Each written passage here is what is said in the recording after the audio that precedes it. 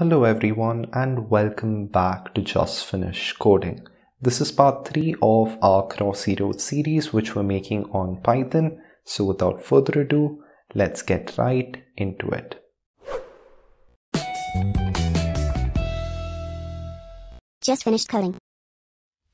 Now I have to interject here that if you've not watched parts 1 and 2, please watch them before you come here because as you can see, I'm picking up from where I left off, and for this video to make sense, you need to have watched the previous ones. I'll leave a card for you right here. Please watch the videos and then come right back. If you're still here, I'm going to assume that you've watched parts 1 and 2, in which case let's continue with our code. So now you can scroll down below and create a new class called screen, and once again we will be inheriting from the sprite module. And this particular sprite is going to make it extremely easy for us to keep changing our backgrounds, and it just makes things so much simpler, which you'll see later on.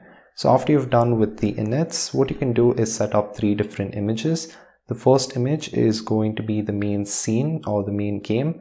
The second one is going to be the you win end screen, and the third one is going to be the you lose end screen.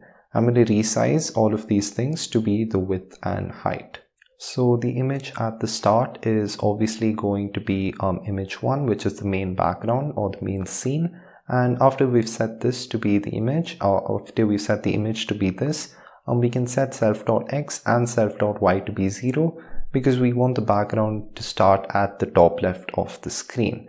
I'll get a rectangle from the image so that we can move the sprite around, and within our main update method, I'm just going to have one line of code, and that is for the top left of our rectangle to simply be self.x and self.y. So now you can scroll down and create an object of the screen class. I'm going to call it BG, standing for background, and I'll also be creating a screen group and then adding BG to the screen group. Now you can scroll down to your main loop, and here you can replace the win.fill with a simple screen group dot draw followed by a win in the parameter. And you can also add in an update because we obviously need the screen group to be updating all the time. So if you've done that, you can save your code and then you can click on the run key, and as you can see, our program looks way better already. So now you can create a new class called flag, and once again we'll be importing from the p.sprite.sprite class. And we'll be having, after you've done with the 2 inits, we'll be having an additional argument here called number. But unlike the car class, what I'm going to do is I'm going to set up an attribute called self.number, which is equal to the number. This is going to help us later on, but as of now, just follow me. So number 1 is going to correspond to the green flag, and number 2 is going to correspond to the white flag. Now I'll be using number 2 in an else, but you get the point. So in case the number is 1, I'll be going to x about 50, which is the left of the screen. I'll be loading in the image as the green flag, and I will also set self.visible to be false because the green flag is going to be hidden until the white flag is touched.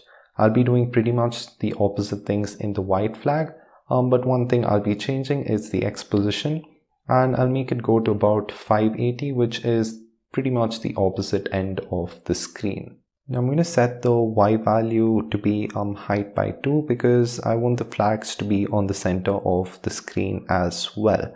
Now I'm not really going to use the width and height of the sprite. So all I'm going to do is just say scale 2x, which means double the existing width and height. And after this, I will get a rectangle from the image so that I can move it around. So within the update method, I'll be first checking if the sprite is visible, and that is done using the boolean self.visible variable. And if it is visible, then I will set my sprite center to be self.x and self.y. So I'm not really going to get into the flag objects and making them appear in this video because they are a bit complicated and will take quite a bit of time. So instead what I'll be doing is I'll be making sure that you guys can view the score on the screen at the end of this video. So now I can scroll down and set up a variable called score to be 0, And you can also get a font because we will need a font while blitting something on the screen. I'm going to call it score font, and the font that I'll be using is Comic Sans. I'm going to set the size of the font to be 80, and I'm also going to set the bold value to be true so that our font is nice and bold. Now I'm going to scroll up and I'm going to create a function called score display, and this is going to pretty much display the score. So I'll be having a local variable called store text, which is going to constantly keep updating the text of the score. And here I'll be setting that to be the rendering of the font, and I'll be setting the string value of it to be the string of score plus divided by 5, so that the user understands that he is in level 1 or level 2 of the 5 total levels. I'm also going to set the anti-alias to be true, and I'm not entirely sure what this does. I'll just set it to be true because it really doesn't matter.